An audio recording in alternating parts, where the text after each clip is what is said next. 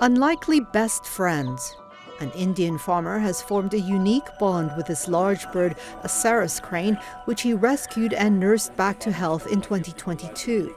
Mohammad Arif regularly recorded interactions with his feathered friend on social media.